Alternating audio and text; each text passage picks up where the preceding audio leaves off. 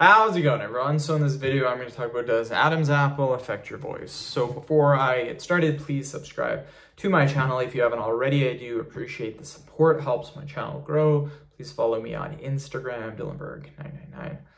100% Adam's apple affects your voice. Your Adam's apple is literally your larynx. That's all it is.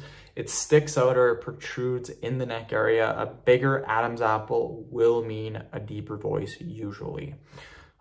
Everyone has them, you guys. Everyone. Some are bigger, some are smaller. Normally, the bigger they are, normally the deeper your voice.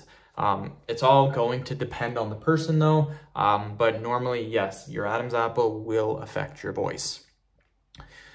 Some stretches that I would recommend if you guys really want to kind of help your voice maybe get deeper. What I would recommend to do is do stretches in this area. This will help to strengthen the area. Simple stretches that you can do are literally like moving the head like this, or lifting up like this, or twisting.